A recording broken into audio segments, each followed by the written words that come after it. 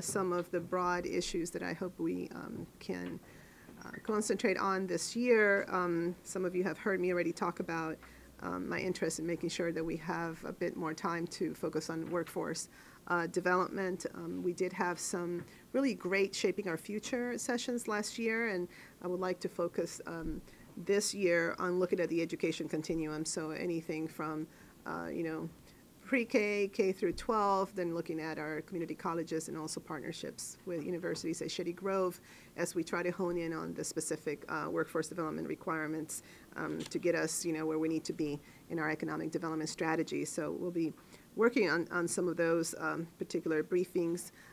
Obviously, the protection and the support and expansion of small businesses is still a real important priority for all of us, and we do have a bill 6-12 that we hope will be funded this year because it is basically to assist those small businesses that will be affected by redevelopment of public properties, such as, for example, in Wheaton, maybe Long Branch, and hopefully that we can continue to promote our Youth and Families Enhancement Initiative that we started last year, which was really to restore some key positions in programs that had to be cut in the past, but that we know have proven to have real important impact on youth and families. So those are some of the highlights, but in general, my hope this year is to obviously shepherd the council as a body through our different challenges, and one of them, of course, will be our budget, but most specifically, I think a big interest that we have as the session has started in Annapolis is the issue of transportation. And I know you have already seen some expressions from this council, the executive. We did have a transportation summit where we stood side by side with Howard County and Prince George's County, Charles County, to really drive the point that, at least for Montgomery County, this is the #1 priority. We're so focused on how we are going to push forward and move the needle on our economic development goals. And as people talk about, where are we going to expand the base and where are we going to find revenues, we know that our master plans have been key. We've been very busy. But if we don't have the ability to fund our transportation projects, we're not going to be able to move that forward. So that's going to be where a lot of our energy is going to be focused. And we hope that, that there will be a solution. I mean, we're open to discussions on gas tax, sales tax on gas. We're very open, but we feel that it has to be a state solution versus just a local approach. It's going to be really important. We are the economic engine of the state, so I think it makes sense that we do it in that way. Here locally also on tomorrow, we will be introducing a resolution on we'll call it the guns resolution, but it really is to urge our state officials as well as our federal officials to take a look at the particular issues around gun safety. And there was a very important task force that we're asking our state folks to take a look at. And we urge the governor of the General Assembly to review and implement those recommendations. Very excited to hear that the governor is putting forth particular proposals that are very much in line with what the resolution is going to call for.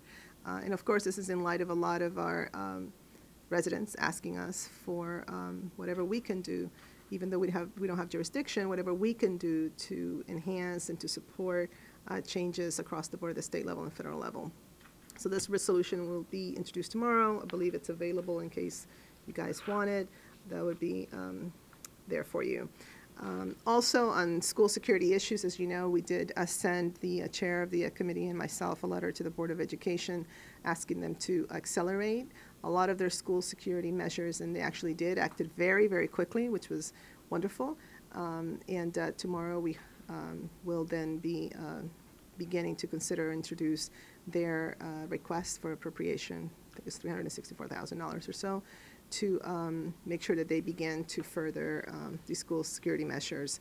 We're very excited about that, and we welcome their collaboration. It's been really, really important. Last thing on two key things also for the General Assembly.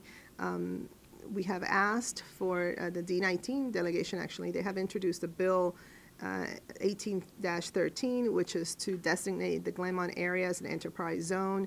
really important for that area who has been waiting a very long time for some type of revitalization. And this will allow us, hopefully, to give them some type of tax incentives, et cetera, begin that process. And Delegate Kramer, as well as Senator Mano, have been leading that charge. It's been just wonderful. And of course, we continue to ask the state for capital investments in education, MCPS, Montgomery College, as they're trying to expand their science renovation, their campus, and universities of Shady Grove, as they're looking at expansion, and they need help with a garage. So we'll be working on that as well. I think that's all in terms of some of the things that we have on our plate right now. We will start officially tomorrow.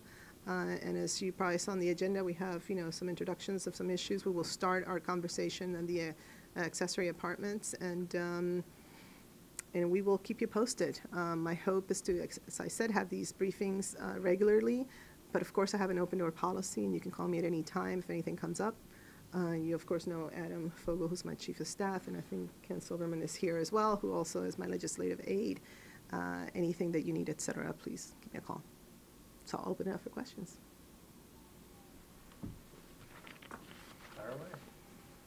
Right, some of your constituents have raised a question to us, and we wanted to soundboard it over to you. What do you say to those of your constituents who have asked? How do you plan on reaching out to all of your constituents and not just the Latino community? I'm assuming that that's because of the profile that was in the post yesterday. First of all, I'd like to say that, the fact that I've been elected, I was first appointed to the Board of Education, but elected since 2006 in areas where we're not majority Latino, I think speak to the notion that I have always done that. As a matter of fact, I think 2014 will be the only time where I will be running in a district where I will have a sizable Latino voter block, but up until now that has never been the case. And so I think that that is something that proves that I have been very much, somebody who has represented this county very well, the Board of Education as well as the council. And I have never heard that concern. There's a few people who keep bringing that up over and over again, but I don't think anything will ever satisfy them. So, but I think that the fact that the voters have brought me here, I think it says it all. Anybody else? How often do you plan to be visiting Annapolis with transportation being the council's number one priority?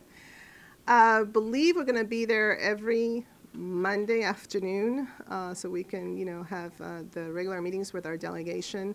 As soon as some bills begin to show up and, introduction, and as soon as we know the dates for testimony, et cetera, I would definitely be going there as often as it's necessary to really hone in on the message and the priority. Okay. And I'm wondering, have you heard from constituents about gun control? Are you getting letters? Are you getting emails? Is the council hearing from folks here in Montgomery County? Mm-hmm. I think that there has been definitely some interest in finding out how we can be supportive. Obviously, our constituents understand that it's not in our hands necessarily, but that we can at least, send forth a message through our state delegation as well as our federal counterparts. And so there is interest in that respect. But most specifically, I think a lot of what we heard were the concerns, of course, around school safety. And knowing that even though we had been so proactive in putting forth I think, very comprehensive school safety program, that because, it's still in the implementation stage, concerns that perhaps we should accelerate pieces of it. And that's why I think it was just very laudable that the Board of Education acted so quickly to at least take care of the elementary school issue. So we're being proactive, we're continuing to accelerate, et cetera, and we'll continue to do what we can to support our governor, especially after, knowing that he is going to be making some announcements. I think that they're going to be pretty much aligned. And we usually hear a lot about PEPCO at these briefings. I know the PSC is supposed to be having a public hearing coming up. Have you received any more information? Is there any news on that front? Any news? I think that we're waiting to see what will occur. The PSC, of course, we have been already on record in opposition of, their decision to request a rate increase and the reasons why. We put that forth, and we don't think it makes any sense for them to try to recover, costs before. So I think we've been on record. At this point, we're just, waiting to see what's going to happen to PSC. We'll have presence there, of course, and we'll continue to lead the way. The county has already been very comfortably, I think, doing that, and we'll continue to do so. And as soon as we have news, we'll share them with you. Thank you. I know accessory apartments are going to be discussed at length tomorrow, I'm sure. This has come up in the past, and it's gone so far and then stalled. Are you confident that this is going to move forward? Do you believe our council can reach a consensus on this? I really think so. There's been a lot of work done, and I have to really commend everybody who has been involved in trying to find, some middle ground, and also a lot of work has been done to talk to the community about the fact that this is not lessening, the requirements. It's really tightened things up, and it's really being a lot more specific than we were before. So I do believe that there will be a good outcome, and I think it also helps us in our policy goal of providing a diversity in housing, because we have heard also concerns about the aging population and, people who are not able to necessarily then age in place, and I think this would be one component that will further that goal. So I am hopeful, and I look forward to it being productive and, in us coming to consensus on it. And do you support it? Yeah. I also know, I apologize if this has already been asked. I know Ike releases his amended CIP tomorrow as well. What's kind of your impression going in? I don't know if you can give us any details of what you know at this point. I don't have tons of details, but I know that, we definitely continue to be very mindful of being conservative when it comes to our CIP. As chair of the Government Operations and Fiscal Policy Committee, when we have to go present to rating agencies, et cetera, we're always very mindful of our debt service and how it's become almost another department. So I think that it's, going to continue to be very conservative, but always trying to focus on the priorities that we have already, committed to, et cetera.